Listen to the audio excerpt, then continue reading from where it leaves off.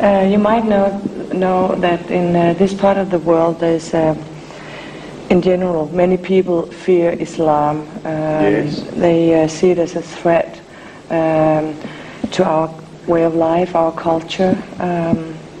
What is your comment? The fact is that many things in the Western world, particularly nowadays, are not being seen in the right perspective because of political involvements and the worldwide propaganda against Islam, for which, unfortunately, the initial cause of offense was given by some Muslim sovereigns like Khomeini from Iran and like Gaddafi of Libya.